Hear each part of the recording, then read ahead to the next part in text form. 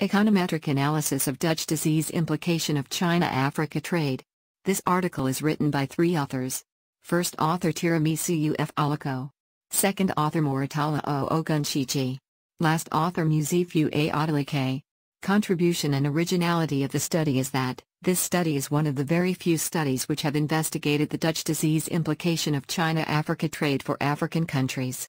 It focused on sectoral growth rather than the aggregate growth of the economy and also employed two-step dynamic, difference in system, panel generalized method of moment, GMM, models.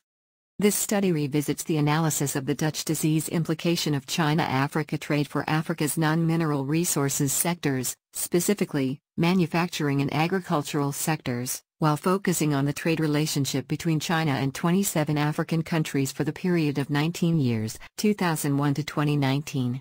This prompted an econometric analysis with the use of two-step dynamic, difference in system, panel generalized method of moment, GMM, models, which was also complemented with dynamic least squares panel econometric regression.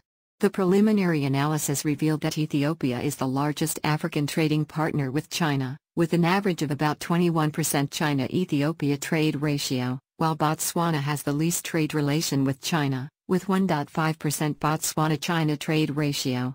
The result of our econometric analysis suggests that higher China-Africa trade has the potential to reduce Africa's manufacturing value added.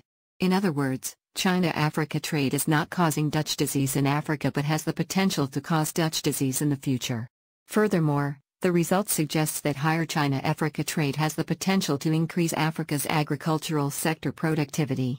This implies that China-Africa trade has no tendency of causing Dutch disease in the agricultural sector.